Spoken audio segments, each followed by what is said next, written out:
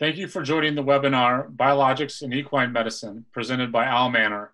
Today, we are very happy to welcome our expert panel, including Dr. Rick Mitchell of Fairfield Equine and Associates, Dr. Laurie Goodrich of Colorado State University, Dr. Steve Latimer of Northwest Equine Veterinary Associates, and Dr. Carole Holland of Natural Vet Palm Beach. My name is Bill King, and I'm the Director of Research and Development and Clinical Research for Manor, and I'll be your moderator for the next hour. The format of our discussion will consist of direct interaction with the panel on a variety of topics surrounding biologics. We'll also be taking questions from the audience, so if you have questions for our panel, please email them to questions@owlmanormedical.com. We will pause for select questions midway through our discussion, as well as our last 10 minutes together. With that, let's begin our discussion on biologics in equine medicine. And we're going to start today with a question directed to Dr. Mitchell. And it's sort of a broad question. How do you determine in choosing biologics versus steroids, hyaluronic acid, or other options available in your toolkit? Dr. Mitchell? I think there are multiple considerations that you need to have relative to the use of biologics. One is the age of the horse. That is, whether it's quite young or whether it's an older horse. The acute nature or chronic nature of the injury, and also the response to previous treatments. And so I take all of those into consideration. I find that many joints that have been previously treated with corticosteroids and HA may have responded well, but subsequently have recurred, and further diagnostics have not necessarily demonstrated a real severe injury. I have found in many cases that biologics such as Prostride have given me improved resolution and improved duration of efficacy with regard to the recurrence of inflammation. I like it in young horses because I don't like to start out their career with multiple corticosteroid injections.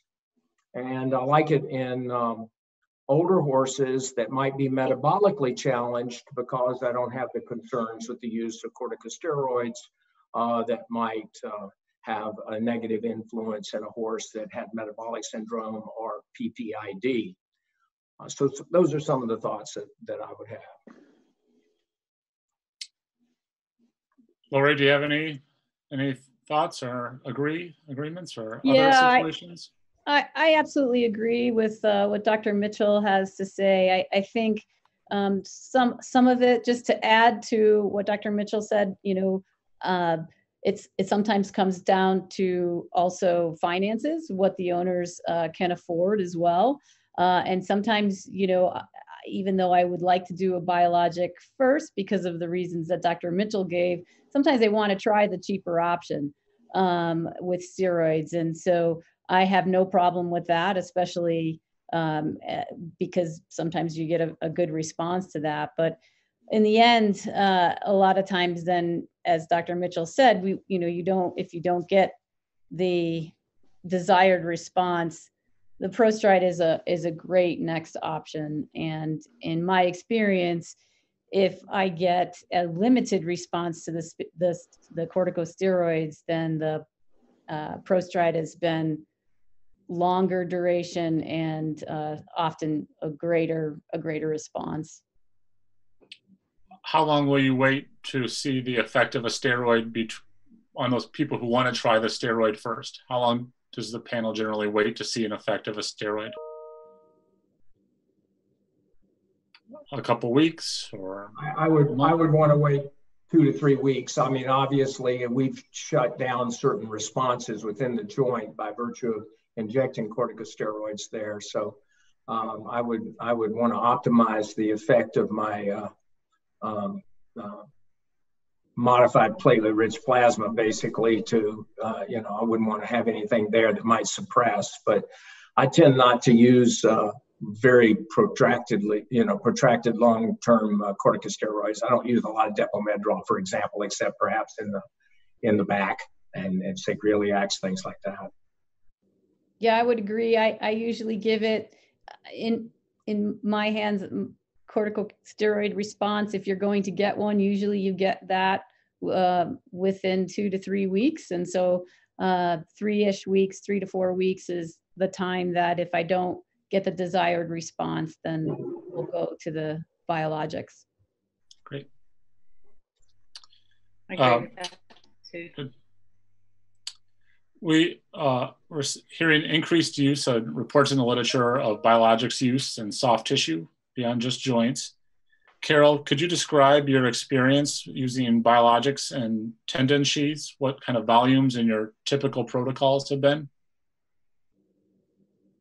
Yes, I started to select certain groups of horses, and it started with chronic old tendon sheaths that I had known to be previously treated with corticosteroids. So it wasn't an option to start where I had to make a diagnosis.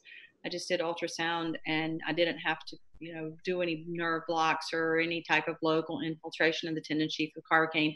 So I started with old tendon sheaths just to see if it would help these horses that were chronically old, especially hind tendon sheaths, digital tendon sheaths. And it was very successful in maintaining the horse for at least 3 to 4 months from previous times where corticosteroid injections actually never did work in a couple of cases. So then I started choosing more cases for it as a primary therapy instead of corticosteroid therapy. And fresh tendon sheaths, some of them I have done diagnostic blocks prior to using it, and I wait about 24 to 48 hours in return with the Prostride. And that was when I had the option to return. I've never injected the tendon sheath with Prostride along with carbocaine at the same time, or whichever anesthetic I've used. But at this point, I have now used multiple times on certain horses for old chronic tendon sheath and also for acute tendon sheaths, and had great success for, I would say, between 4 to 5 days pain relief. It took about 4 to 5 days, and the horses were doing very well after that. So I have multiple cases of chronic and acute injuries of both front and hind legs. What kind of volumes of Prostride are you using when doing a tendon sheath? Yes. Generally, I use 1 to 2 mils. Preferably, I try to use the entire 2 cc's, or if I get the spin of 2 to 2.5 in the total volume. It generally has not had any problems. I haven't had any swelling reactions. I immediately ice afterwards and haven't had any issues with using the entire volume that I collect.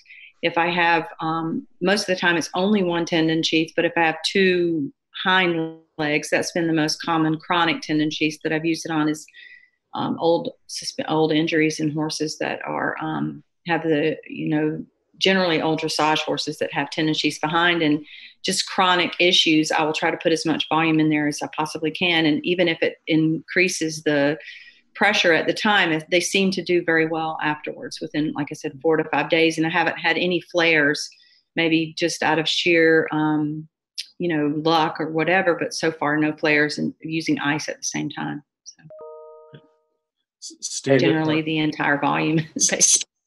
I agree with Carole too. I think one of the benefits that we have of this system is we have a significant amount of platelet poor plasma that we can judiciously use, depending upon, some of these old tendon sheaths are so chronically distended and there's so much fibrosis in them. I think, some people may have some concerns about putting platelets into a tendon sheath. And I think that's probably one of the benefits of the platelet poor plasma is you can not only get the platelet fraction in, but you can fill these tendon sheaths pretty significantly with some additional platelet poor plasma, and the horses seem to do really well. And that way, I think you're getting good penetration to the entire length of the tendon sheath too. So I think those horses benefit from using a pretty significant amount of platelet poor plasma at times. Do you have them rehab? What's the rehab protocol for you? Carole said she was using ice. It depends upon if it's an acute or a chronic injury. If it's one of these things that maybe you've ultrasounded or had an MRI of it, and it's just a chronic chronic synovitis or chronic tenosynovitis in those tendon sheaths, then I really won't rest them. I'll go ahead and just have them keep walking for 3 to 5 days and then go back to work. But for those acute ones, yeah, I mean, they're the whole icing, and we're probably doing shockwave on them too, depending upon if there's a tendon lesion associated with it. Great. I generally have most of my patients that particular day. I try to get them done in the morning. If I can't, then the grooms have to wait till later, or the owners. But I generally ice them and re-bandage in 2 to 4 hours after the injection, and walk them for at least 15 minutes. Even if it's acute, just a slow general walk, I think that helps move it through. And also the blood product that's added to the tendon sheath sometimes can cause pain. And that's somewhat scary to owners the next day or the 2 days. And so I feel like the movement pretty quickly afterwards, within 4 to 6 hours, even if it's not aggressive movement, but some movement, helps reduce the pain factor, if there will be any pain factor with injecting the blood product or the platelet poor plasma. And that's been successful, even with acute injuries, just enough to graze the horse and move it for a few minutes. So it's been Great. pretty successful this winter, especially. Great. Bill, can I ask Carole and Sure, Steve please. and Rick, just because I'm interested, do you three also combine with injection non-steroidals? And if you do, what do you use typically and for how long? Just a single dose of Banamine that day, that's it. And I think that I use a single dose of 250 milligrams, 5 cc's, even in a big warm blood. But I, like Carole, ice them immediately after. I usually, if it's a tendon sheath or if it's a coffin joint, fetlock, I bandage them, and then I put an ice boot on the horse for 20 to 30 minutes. And then I'll repeat that icing one more time later in the day. And I know on the human side, there's been some conversation about not icing excessively days after the use of PRP. So I usually just do it that first day. But I have found that has, in my experience, I've had one horse out of over 2,000 treatments that had a hot sore leg, and that's one didn't get iced. So. N of one sometimes makes us do things differently, right? Indeed, and that was early on, yes. And Carole and Steve, is that why you also ice then? Have you had an experience where you haven't iced and you've had that experience? I'm right at 1,000 of these kits now, and I think there have been 2 that have had a reaction, and I don't blanket ice them after any joint therapy. Maybe if I would have, maybe I would be 0 instead of 2. Well, here in Florida, mainly, and a lot of the cases where I see the temperature outside is tremendously hot. Mm-hmm. Even in the wintertime, we're, hot. And I know Colorado is hot sometimes in the summer. You get some hot, dry days. But so I attributed the icing to help just in general. And again, read on the human side, and that it sometimes would help after the injection. And I know that the blood products, any type of blood product, can cause a little bit of inflammation. But I started with coffin joints, and particularly just because of the decreased volume that we had to inject and expand in that area. And then just gradually do it on every joint but the stifle. So, and as far as giving Banamine, for the first 2 years that I used Prostrat, I did not give Banamine at all. We thought that it would probably interfere with the amount of anti-inflammatory products, but I think Bill had given us a study where it did not. So then after that, I started to use Banamine just because as a precaution, and mainly I think anytime you put a needle in a joint or a tendon, the needle itself can cause some pain. So that was just my generalized recommendation, to give them Banamine. And I either do the 250 or 500, and most of the time for me it's 500. So that's my choice. Great, thanks. I was just interested because I don't typically ice, but I always usually either use Banamine or bute. And I usually do that for 48 hours. So thanks for sharing that. Laurie, I know that you have some experience using different biologics and synovitis and cartilage fibrillation applications. Could you please speak to your experience on there? Sure. So I also sometimes, because I'm a surgeon, I get to look inside of these joints often, right? And so we are treating many of these horses on a tertiary referral aspect as well. So when I have a joint where I've operated and seen various components of, I'll speak to the cartilage fibrillation and potentially cartilage tearing, et cetera, first. If I put an arthroscope into a joint and I see various aspects of either fibrillation, most of the time there's synovitis there as well, cartilage debridement that I have to do on the surgery side. These cases, in my experience, have responded really well to ProStride. And I think that, so typically I recommend ProStride. Either the horse comes back for suture removal, or we'll go, to the referring veterinarian, and then at suture removal, many of those horses get injected with ProStride, if that's within the financial constraints, if there are, of the owner. And I think it's a really great follow-up to those cases.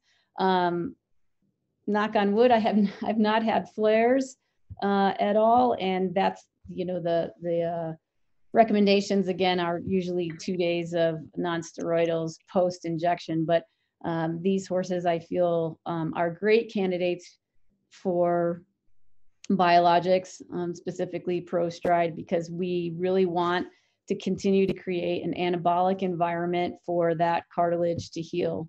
On those cases that I come in and they're not surgical candidates, but they do have synovitis, very typically, if it's a young horse, and again, there's not financial constraints, I think it's been a great drug, a great biologic to put into the joint, as Dr. Mitchell mentioned, for first line treatment.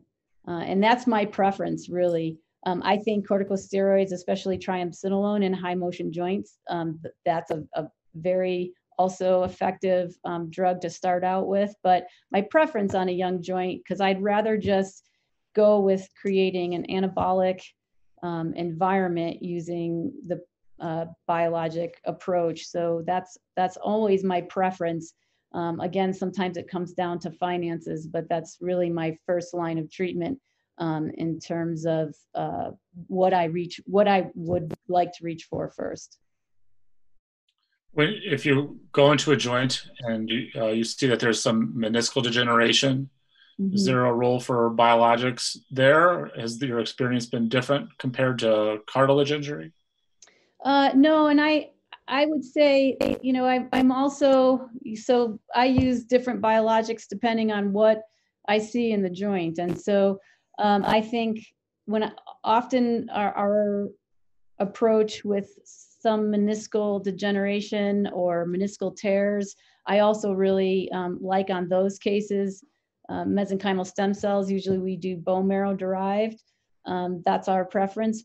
But a lot of times I also take the approach where I like to decrease or quell the inflammation that's in the joint associated with the ongoing synovitis leading up to, scoping a stifle. And then I often will follow up with a biologic first to decrease inflammation in the joint and get the joint sort of ready, if you will, for a stem cell injection. So often I'll do what needs to be done in a joint arthroscopically, follow up with a biologic, a ProStride injection at suture removal, and then often follow up with a mesenchymal stem cell injection after that. Great. Can I ask if you do it at the time? Have you ever done it at the time of surgery, or do you wait the 2 weeks for the suture removal to do injections? That's a great question. I typically don't do it at the time of surgery. And the reason, at least and has also been suggested in the literature, is that a lot of times when you put those things in the joint at the time of surgery, you have a lot of sort of vasculitis, if you will, in the synovium. And so whether or not though it actually stays and is as efficacious as, you wait 2 weeks, I think my impression is you get more bang for the buck when you wait a couple of weeks than if you do it at the time of surgery. But I think we still need to show that scientifically. Yeah. Has anyone else had any experience in these or following up from surgery? I've had the opportunity to use have a number of cases where we followed up after stifle surgery for meniscal tears, and there's been, say, basically a trimming and cleaning up of the synovial environment. And I found that where we might have used to use IRAP in multiple doses in a series after joint surgery, I've been able to use the ProStride very effectively, maybe 3 weeks to a month after surgery, and then again another month later, and been very happy with how those horses have recovered and gone on to do well. On relative to just synovitis of the stifle, I ultrasound the vast majority of the stifles that I look at one point or another, and if I get an indication of a pretty significant synovitis, and again, as Laurie mentioned earlier, if the client will economically accept the responsibility there, I'll oftentimes use a ProStride there in a series of at least 2 a month apart. And I've been very happy with how the horses have responded and seem to stay sounder longer. So I have had positive results there. Great. Steve, I know that you've had some experience using different biologics and suspensory applications. What's been your experience there? I'm especially more of a fan now of using the PRP by Manor. Is it the Restogen? Is that what it's called? Restogen, yeah. Yeah.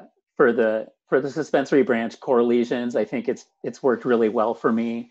And in addition, just some of those suspensories that are the proximal suspensories that are pretty acute and they're just super swollen, and they have maybe a lot of the muscular portion that's really swollen, but they don't have any significant big core lesions, just maybe a lot of bony reaction. So I like, again, using the ProStride just kind of diffusely with a fair amount of the platelet poor plasma to just diffusely inject, just to get a lot of the, just to block the cytokines locally pretty much, and just to help create a more beneficial healing environment.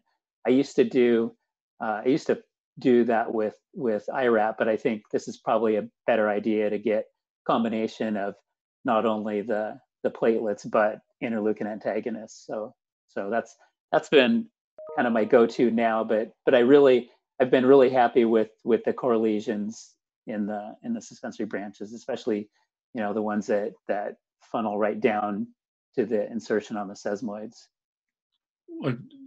In general, like how much of the platelet poor are you adding, or what does it really vary? Or yeah, it varies, but for the proximals, I'll maybe put 6 to 7 cc's of the platelet poor. So I got about 10 cc's the total volume, and I'll use the ultrasound to maybe put a couple mils every couple centimeters on, as much as I can on the medial and lateral aspect of the proximal suspensory, just to kind of Does anyone else have a similar experience or a little bit different treatment protocol? Carole? Oh yeah, I've been using it a lot in branches, and I use typically, if I have some inflammation, hind suspensories without a lot of change on the ultrasound. I'll do 1 mil. I've been doing only 1 cc, which sounds very interesting to add now. I'm glad that you have tried it, and I'm planning to try it, I think.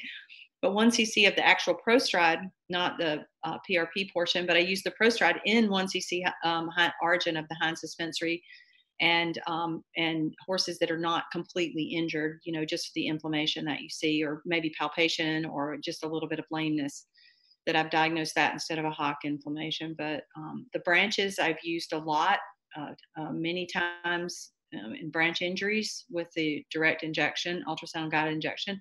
And I'll also put the platelet poor plasma there, but not, I haven't done it around the origin of the suspensory. So that sounds very interesting to try. One of the other things that I'll do with those branch injuries too is I'll oftentimes put some of that in the fetlock joint too, just because, you know, we may get some benefit there. I definitely do that very commonly, Steve. We'll use the Prostride, especially if it's an axial lesion on the branch. And then what I'll also do is immediately shockwave the area with some of the work that I know has been done in vitro that indicates greater activation of the platelets. I think the shockwave therapy has helped immediately after you inject. And I, like you, have used the Prostride product in proximal suspensories in and around them for those that were really swollen and really inflamed, whether they were chronic or acute. And I especially like it in the ones that are acutely inflamed. Bill, can I ask Steve a question? Sure. Steve, I'm just I'm curious to know, is there a reason why you reach for the PRP, the Restogen, over the Prostride product? You know, it sounds like you specifically use the PRP product for that versus Prostride, but Carole sounds like she's done the Prostride. And so any reasons there? So I use the Prostride for the proximal suspensories, but I haven't put Prostride in a branch core lesion. I've just put PRP in the branch core lesions. And I guess that's just kind of maybe my preference. Rick, do you put Prostride in the core lesions of the branches? I've done it both ways. If I didn't need a really large volume, I use the Prostride actually, but you do get a bigger volume from the Restogen. And so it just depends on what you're trying to achieve. But I don't really see a downside in using the Prostride product. And certainly I've gotten good results. I mean, I still use stem cells and some of those and so forth as well. So, but I have definitely had it be very beneficial. With the platelet product, Dr. Goodrich, it does give you quite a bit of extra platelets to put in the fetlock joint too. Mm-hmm. Well, while we heard the shockwave timing mentioned and the in vitro data, I know, Laurie, some of that work has come from your group. Could you speak on what you think the role of shockwave and biologics are together from your findings? Yeah, well, Dr. Seabaugh from our sports medicine and rehab group has done some of that work looking at the shockwave effects on the platelets, and has found in vitro that, you know, they do there's a beneficial effect, as was stated, on the platelets in terms of when you shock them, perhaps, you know, they explode, if you will, or rupture, and cause a burst of the growth factors. And I think that's an interesting approach. And, you know, it used to be that we were all sort of hesitant to shockwave any biologic, whether it's a stem cell or a platelet-rich product, or, you know, any biologic, because we didn't want to harm that biologic component. But it's interesting, and again, some of Katie's work has shown this, that you actually get rupture and perhaps a burst of the growth factors, which is what you would like. We've also looked at work and this paper was just published looking at mesenchymal stem cells as well, and you don't harm mesenchymal stem cells either with shockwave. and you may get a little stimulation of some of the cytokines that come out, the good cytokines that come out of stem cells as well. So I don't really see a downside. And now Katie's work and others' work has changed a little what I do in terms of now I put the biologic in and then shockwave it, where we didn't used to do that before. So I think the bottom line is there may be a beneficial effect in putting the biologic in first, whether that's PRP or APS or stem cells, and then shock waving, because you get, it seems, perhaps an additive effect. Are others doing that as well? How long? Absolutely. Yeah, I think, hopefully what we're doing there is 1 + 1 = 3. If we can maybe get some, like Dr. Goodrich said, get some additive effect there by improving the environment locally. I always do shockwave right after I put platelets or prostride into a soft tissue structure. Carole? Yeah, I was just curious how long you guys are waiting. Like, what do you think is the length of time, or the farthest length of time, or the longest length of time that you could wait to shockwave? Would you want to do it within 30 minutes, or do you think you can wait 24 hours? Is there any research or any preferences by anybody on that one? I inject it and then shockwave it like within the same sedation, so I do it right away. I don't wait. And, when we've done it, looked at it in vitro, where we put, biologic X or Y into a culture dish, and then we put a shockwave on it, again, it's within minutes.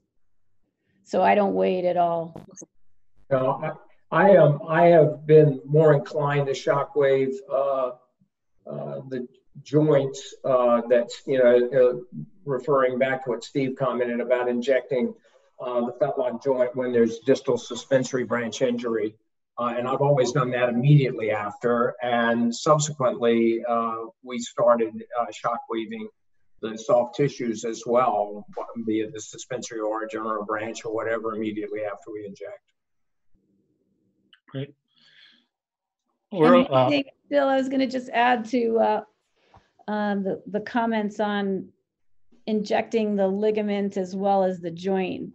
We also do that in coffin joint in collateral ligaments as well, because I do think when you have, origin or insertion collateral ligament issues, you often, and we just talked about this in rounds yesterday or the day before, but you often have probably a compromised coffin joint capsule as well. So I do think putting a biologic, such as prostride or PRP into the ligament as well as putting that into the joint, I think you get hopefully a beneficial effect of both of those structures, which are often commonly affected in that disease as well.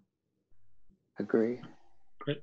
Actually, that's great. We're about halfway through our time together here, and some of this discussion leads into some of the questions we've received. So we'll take a little break in my questions for some other questions here. And one of the questions we got is, what volumes of prostride do you use in coffins or fetlocks? How much are you putting in?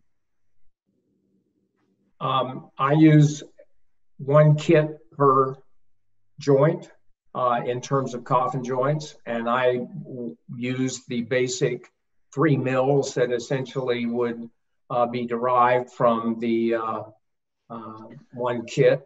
Sometimes I'll expand it a little bit with the platelet poor plasma and maybe a really large horse, but I do it simply by leaving a little extra platelet poor plasma in the tube after the initial spin, and then drawing it off rather than adding back. So I'll sometimes get a 4 or 5 mil dose that way. I try to limit the volume I put in a coffin joint to about 4 mils, and a pastern joint, I just put the prostride fraction in, so it's 2.5 to 3 mils. I did make the mistake 2 times that I can think of adding a little bit too much of the platelet poor plasma, about, you know, maybe 2 to 3 mils. And subsequently, those 2 horses I can think of were, as soon as they woke up from sedation, they were nearly non-weight bearing. And, you know, within an hour or 2, they were totally fine. But I learned a lesson from not over distending those pastern and coffin joints with platelet poor plasma in addition to the prostride.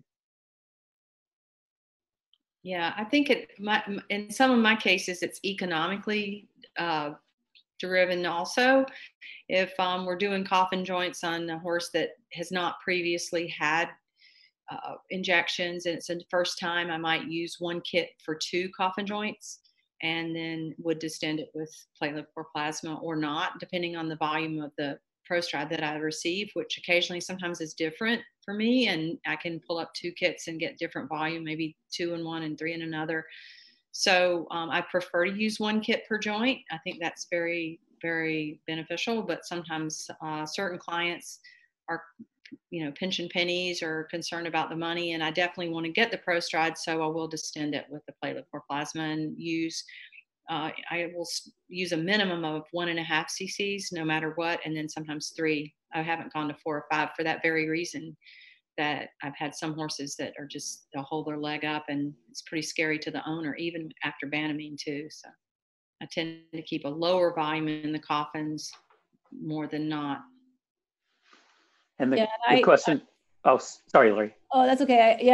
I would love to usually use a kit per joint, but again, if it's a financially constrained client, then I have no problem splitting between 2 coffin joints or 2 fetlocks. I guess where I have a tougher time with that is stifles. You know, I usually always prefer to use 1 kit per stifle just because of the volume issues. I would say too, if I'm injecting distal hock joints, I'll use 1 kit per leg. So I'll split it, I'll expand it just a little bit, and I'll use 1 kit per leg. So I'll do the DIT and the TMT separately and split the dose between those. And I've had nice results with that. And the question also was about the fetlock, and I always put a total of either 4 or 5 cc's in the fetlock joint, depending upon the size of the horse. So I'll usually add 1 or 2 mils of the platelet poor plasma. Another question we got here was, do you use any antibiotic with your biologic? I know that Laurie, you've had some research on different antibiotics recently, but have the intersection of research and clinical experience here. What's the panel doing? I never, not one time ever, either with prostride or IRAP, I've never administered an antibiotic. I give it systemically. Me either. I give a prophylactic dose of gentamicin whole IV, but nothing in the joint. And I agree. I never, not one time, have given a amikacin or genicin with a biologic. And I would say with our recent research, Dr. Lynn Pezzanite presented some of this at AAEP. We're learning a lot about appropriate antibiotics and joints, and whether or not you ever need it ever. There's 2 or 3 good clinical studies out there that really suggest that we're not getting any. This is probably a discussion for another day, but not getting great. That's not needed in the joint, and that amikacin at the current levels we're using it, anywhere between 125 to 250 milligrams can be quite toxic to the tissues within the joint. And that's some ongoing research right now. Again, Lynn Pezzanite presented some of this at AAEP, but it was quite shocking in terms of how unhappy those tissues are post amikacin injection. So I've actually gone to maybe using amikacin 50% of the time with corticosteroids injections to not using it ever now. And I never use it with biologics. I will say one thing, like Dr. Mitchell, if I'm injecting any joint that takes a needle longer than 1.5 inches, then I do give a systemic dose of gentamicin. We had some discussion. I had a recent. Go ahead, please. No, I just was going to say I had a recent case, very interesting, of a pastern joint infection from cellulitis in the leg. It went into the joint. And that particular joint we treated with antibiotics as a flush, or the surgical center did. And then within 2 days, we did Prostrate in, and subsequently used Prostrate at each time of the joint flush after that. There were 3 joint flushes, and then they introduced Prostrate back into the joint at the same time with an infection, a cultured infection in the joint. And that horse has done very well. It was sort of an experiment because it was not going to go to surgery and we didn't know what would happen, but it was done at the same time because of the infection in the joint. So it turned out very well. Thank you. It would seem to me logically that it would set up an environment of protection rather than one of susceptibility, as opposed to what corticosteroids do. Great.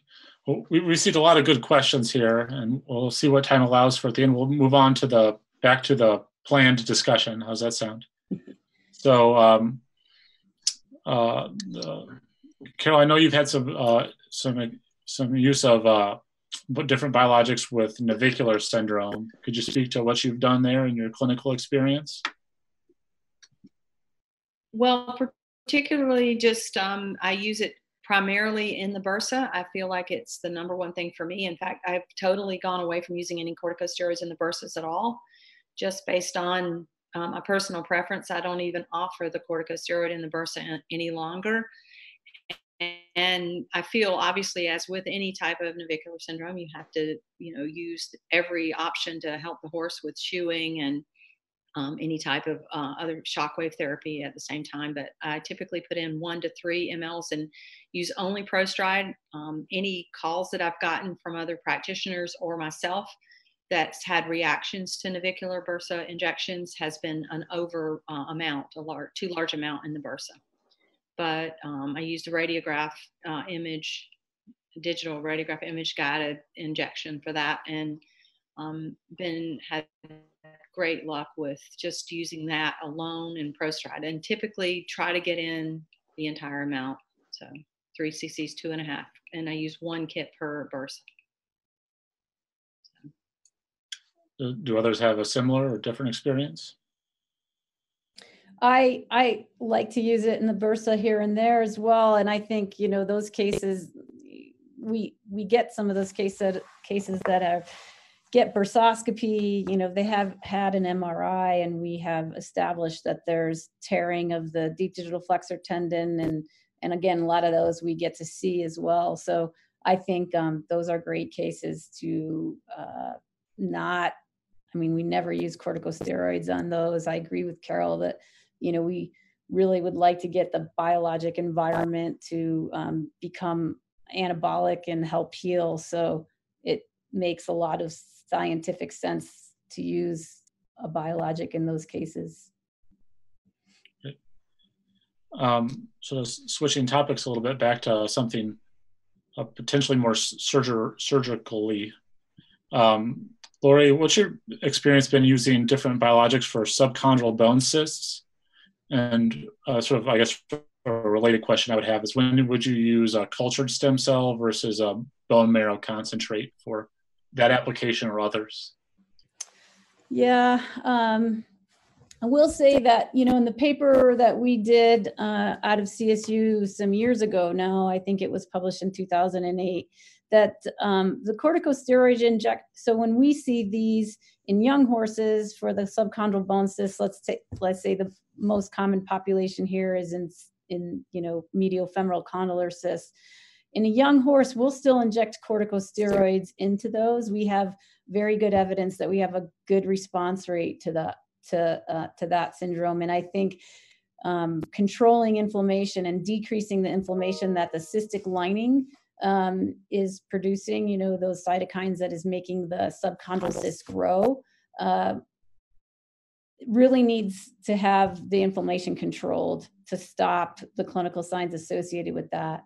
So in those cases, we still inject triamcinolone in younger horses, so 2 years old and less, I think it still would make sense to use Prostride potentially in those. However, we have good documentation that corticosteroids like triamcinolone works very well. So in those cases, actually in a young horse, I would still tend to use that, because that's what our, our experience shows fairly good success rate.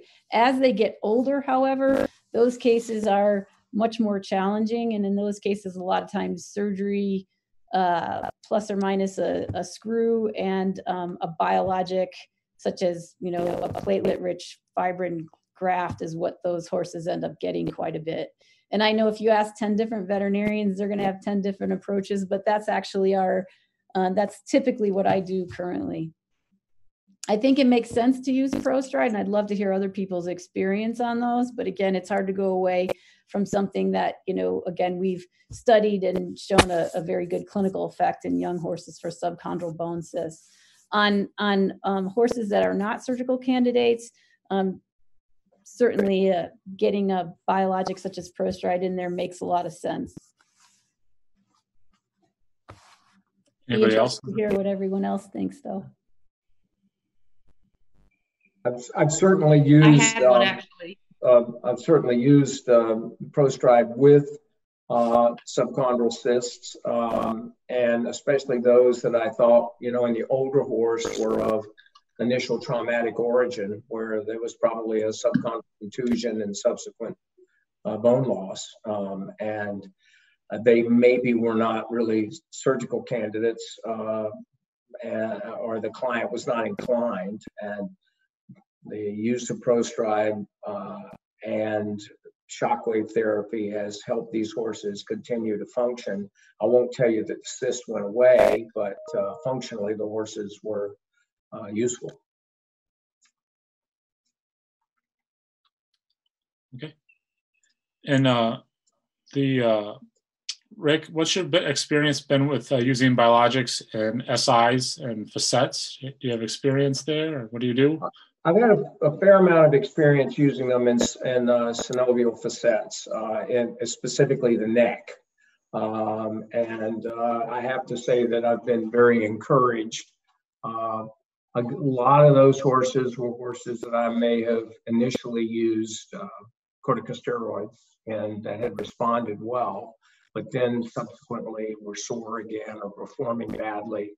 And I went to the PRP type product, and it was Prostride. And especially with the horses that are competing in FEI divisions where there's concern about drug withdrawal and proximity of injection to competition and so forth. And I would encourage its use. My experience with it in sacroiliacs is minimal, so I would yield to someone else to comment about that.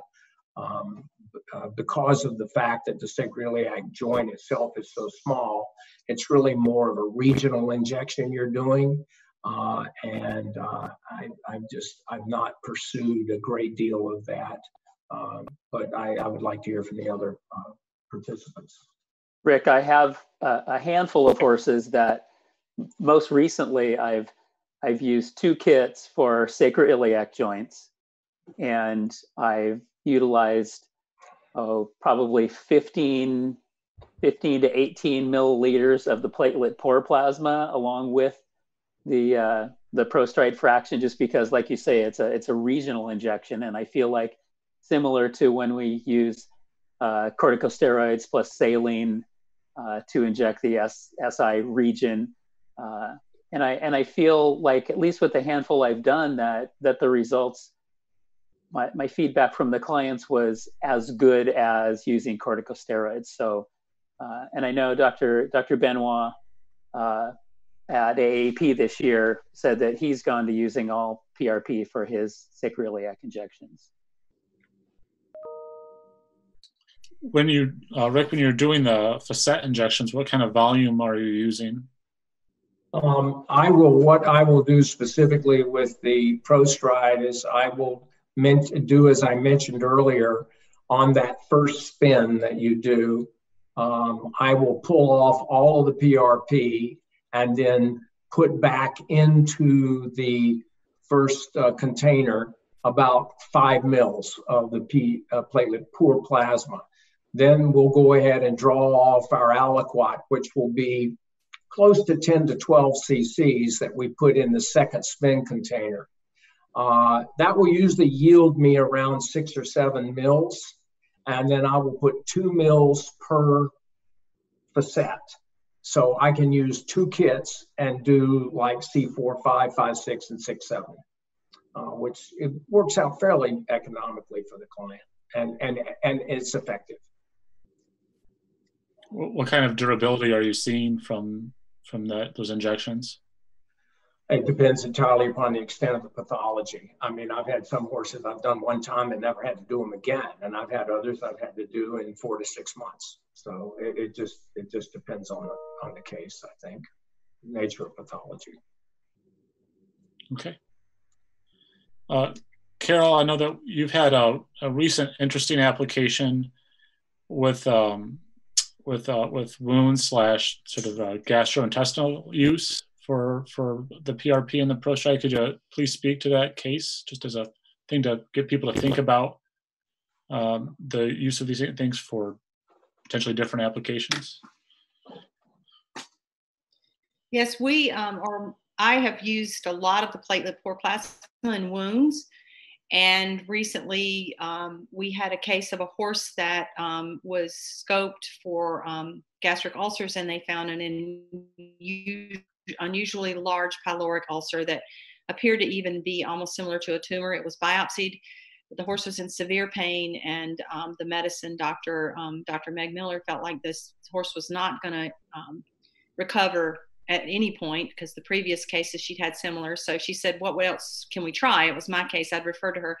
And I said, well, I've used a lot of ProStride or platelet poor plasma in wounds. So can we inject it? And so just as a process, we had to try to find a way to inject. And she was concerned about the injection of the pyloric ulcer type granuloma around the pyloric valve with that it would bleed too much. So we just modified that and put, we actually first tried mixing it with honey, and the owner was willing to do anything because the horse was not going to survive without any therapy. So we mixed a little bit of honey with ProStride, and we put a volume of the entire ProStride, which ended up being about 3 cc's, with 10 cc's of platelet poor plasma, and then made it sticky and injected it through the scope on the actual granulomatous type lesion that this horse had on the ulcer.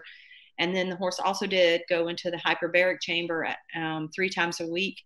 We did those injections 4 times, and in 6 months now the horse is almost completely healed, and she's never had a case that was this,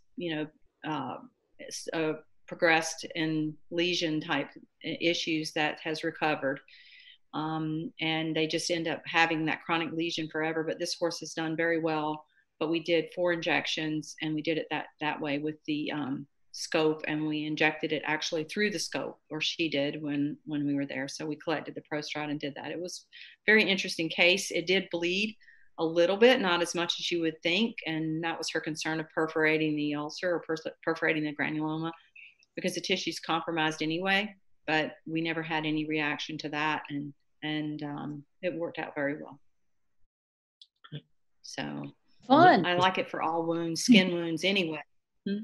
Sorry, go ahead. That's a fun case. I want to know how much pressure it took to get the honey injected down that little diameter. We diluted it with hot water. Mm-hmm. And it was not, we were trying to find a sticky type substance, because we thought maybe if you put the ProStride in, the liquid would just, fall off wherever we wanted. And it actually kind of foamed a little bit, made a foamy type sticky substance, and it didn't clog up the scope. And she was first concerned about that. But since honey has healing properties anyway, we thought that was the safest, because the fibrin that we could, thrombin we could have purchased, we thought that would stick too much to the inside of the catheter. And so we used honey instead, diluted with hot water. and we mixed the hot water and cringed when we put the Prostride, diluted the Prostride, but it worked out very well.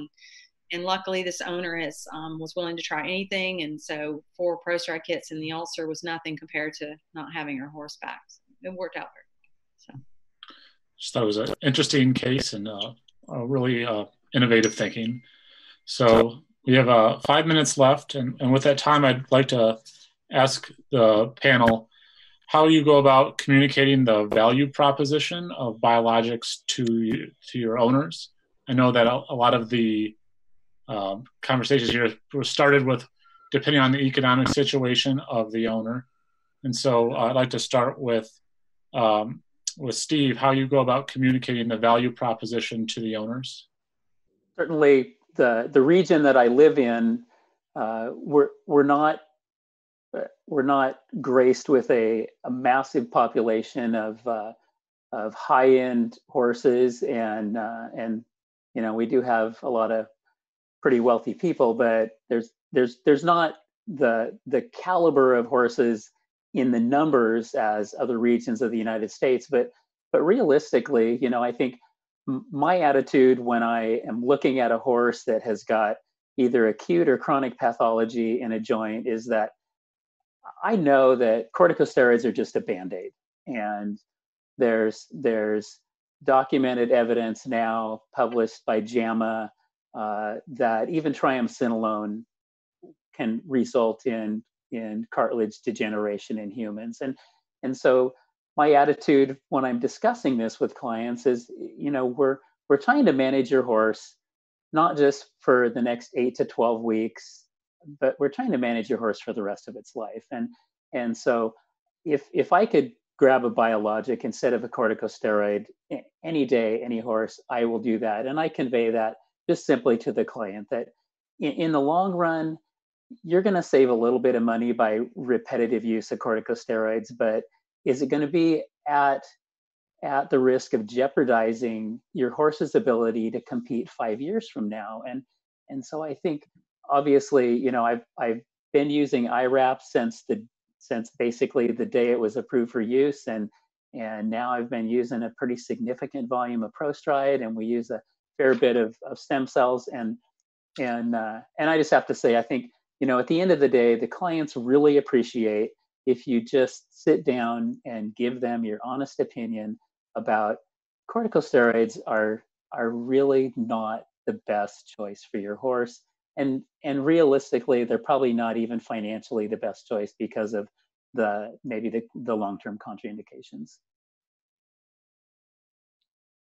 Great. Others? Who wants to go first? I personally think that. Go ahead, Carole. I know. Go ahead. I think we all have to. Oh, it's okay. Go ahead. I just think I totally agree with if you have the discussion with your client.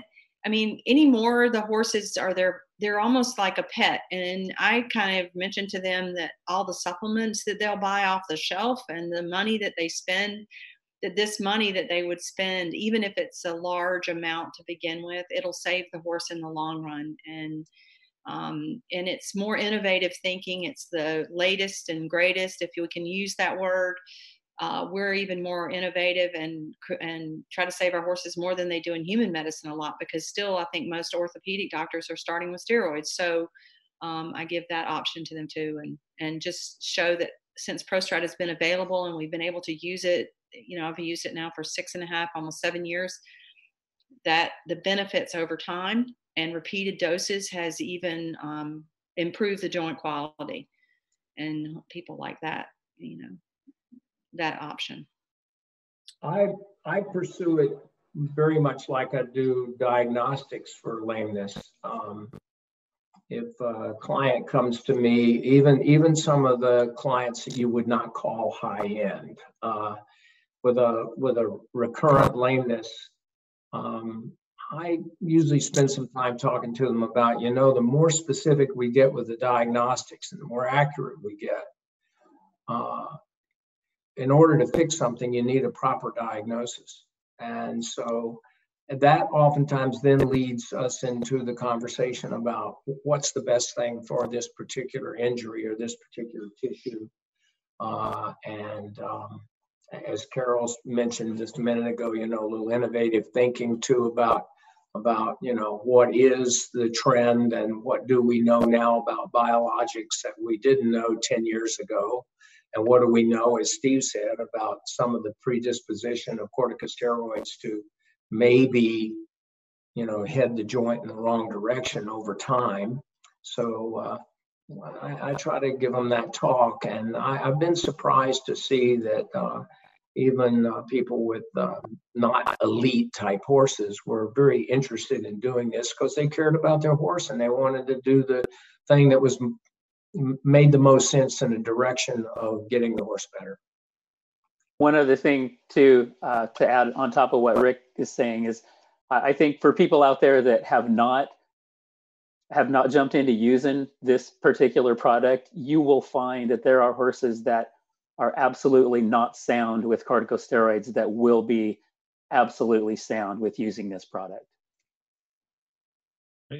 And then I will just finish off too that I agree with what everyone said. And I think maybe in Colorado, we see everything from the horse that's the ranch horse that there's not, they really don't want to have a big upfront expense to, the very high level athlete, reiner, cutter, event horse, etc. And I've been, like Rick mentioned, I've been really pleased with once you sit down and explain your methodology of thinking. And now I think it's great because we can back up a lot. Of course, I'm an academic. So, for me, it's important to back it up with the science, and we can do that now. There's studies that are out there, not a ton, and we still need more clinical studies, but we can back it up with science. And as Rick mentioned, I approach it as I approach diagnostics and MRIs. Do you want to do an MRI now and figure out what's wrong and treat it appropriately? Or do you want to treat with steroids, stall rest, be 6 or 8 months down the line, and then still you're coming back to your biologics? You're going to, if you actually do the math there, you're going to be out a lot more money when you're 8 months down the road. And now we're coming back to the biologics and doing an MRI. So I think upfront discussion, I've been very surprised and pleased as well. Great. Well, thank you all for your response to that question. I think it's really important to be able to communicate the value. So thank you to our panel for their thoughtful responses and shared expertise today. Thank you to everyone who joined online as well, and special thanks to those that submitted their questions. If we weren't able to field your questions during this broadcast, we'll follow up by email. We truly hope this broadcast has been insightful and everyone has learned about new technologies and ways to implement biologics in your practice.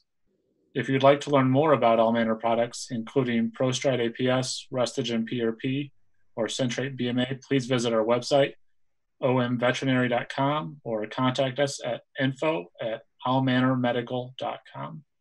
Thank you again to everyone for your participation. We hope everyone continues to stay safe and healthy. Thank you. Thank you.